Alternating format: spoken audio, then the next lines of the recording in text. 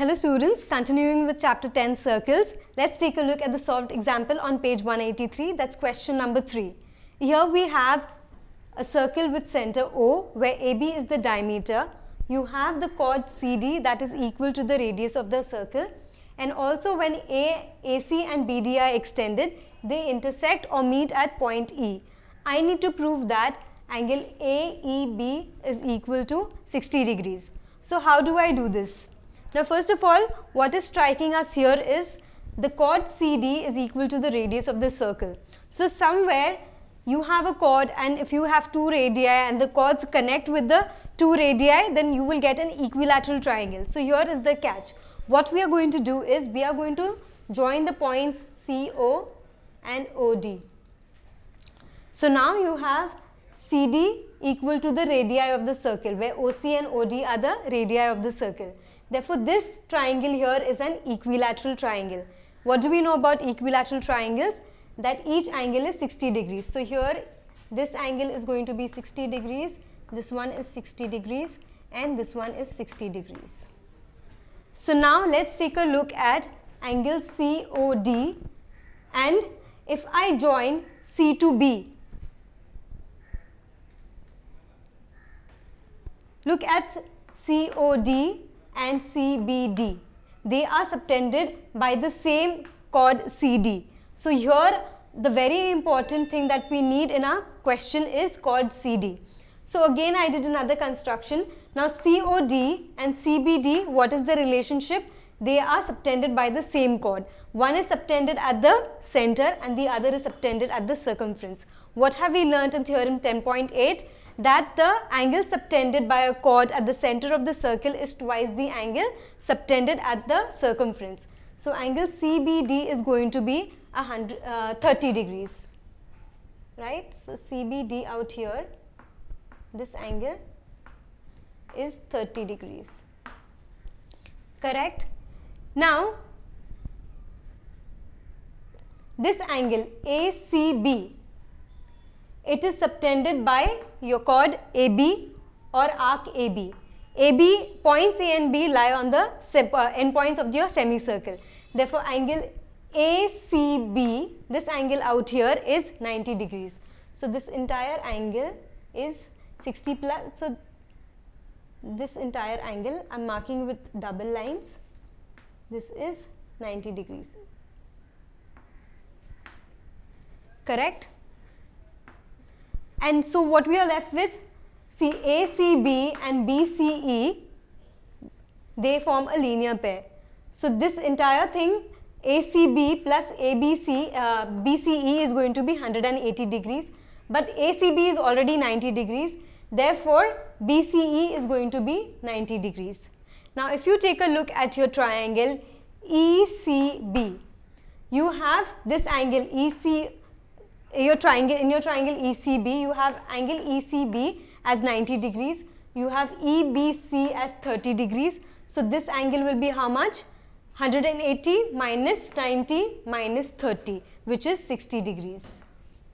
Why 180 minus 90 minus 30? It's because of the sum of angles of a triangle is 180 degrees. So let us go ahead and write the proof along with the construction.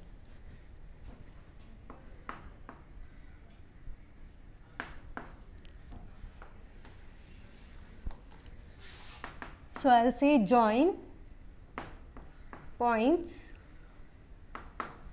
or draw radii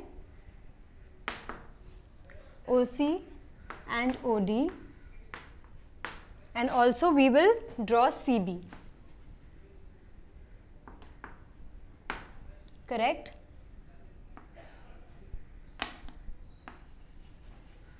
So this was your construction.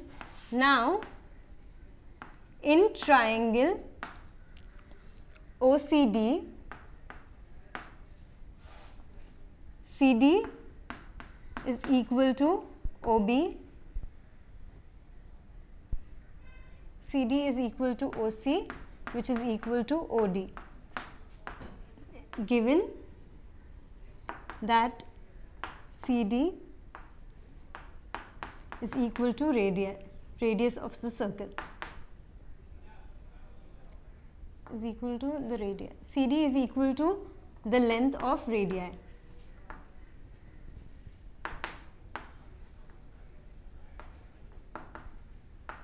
Here also the given will slightly change, is equal to the length of radius of the circle. CD is not the radius, it is equal to the length. Therefore, you will have triangle OCD is an equilateral triangle. Correct? Therefore, which angle do we need? We need angle COD. Therefore, angle COD is equal to 60 degrees. Now, angle COD and angle CBD are subtended by the same chord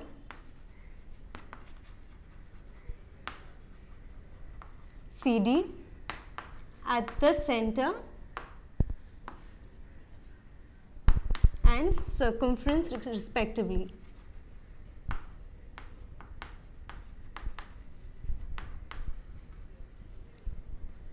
Therefore, angle CBD is equal to half angle COD. Correct? Therefore, angle CBD is equal to half of 60 degrees, which is equal to 30 degrees. So, I am just writing it here, angle CBD is equal to 30 degrees. Let's mark this as 1, and here is your theorem 10.8, because according to theorem 10.8, the angle subtended by the same chord at the center of the circle and the circumference of the circle, then the angle subtended at the center is twice the angle subtended at the circumference. So, I have written this for you and given reference to theorem 10.8. So, now we need to find the other angles for this triangle. So, the other angle is this one that we need to find, so that we can find the length of CEB. So, once you find the length of CEB, you can say that AEB is 60 degrees, correct? So, let's go ahead and now find the length of BCE, correct? So, now angle ACB is equal to 90 degrees because angle ACB is subtended by endpoints of arc of a semicircle.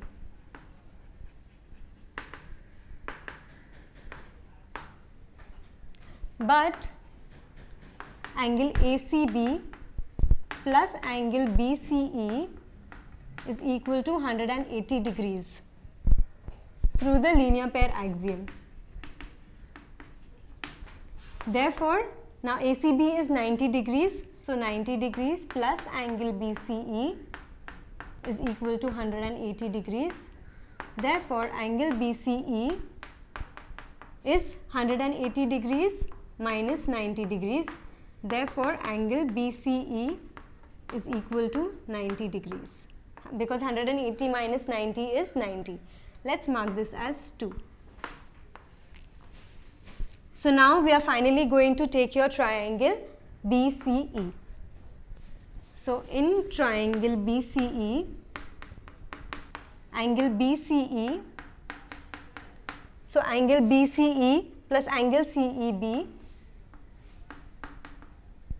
plus angle EBC is equal to 180 degrees through sum of angles of triangle is equal to 180 degrees. So, which angles do we have? We have found the measure of angle BCE, which is 90 degrees. So, therefore, 90 degrees plus angle CEB. CEB is the angle that we need to find out, that is AEB, right? So, angle CEB plus EBC is, so where is EBC? It is this angle. CBD is the same as EBC. So, CBD is the same as CBE, correct? which is EBC. So here what I will say, that angle, instead of EBC I will write CBD is equal to 180 degrees, and in brackets I will say from 2 and 1, and also because angle CBD is equal to angle EBC, right? Therefore 90 plus angle CEB. So you don't need 1 over here because here we are only renaming the angle, right? So angle 90 degrees plus angle CEB plus 30 degrees is equal to 180 degrees, and here I will say from 1, right? Therefore 90 plus 30 is how much? 120. Therefore angle CEB plus 120 degrees is equal to 180 degrees. Therefore angle CEB is equal to 180 degrees minus 120 degrees, which is 60 degrees. CEB is the same as angle AEB. So AEB is equal to 60 degrees. Why? Because C lies on the point, C lies on the line segment AC, A and E, on the line segment AE. Hence we have proved. So please take a look at the solution of this proof. It's pretty simple. Thank you for watching this video. Hope this video increased your knowledge. For more such videos and a completely free educational content, log on to www.epathshala.org or visit our ePathshala YouTube channel. We have each and every question solved for maths, physics, chemistry and biology. So subscribe our channel, share with your friends, like our Facebook page and follow our Twitter handle for regular updates and important educational tips, and also win ePathshala goodies. So what are you waiting for? Subscribe this channel and enjoy the freedom of education.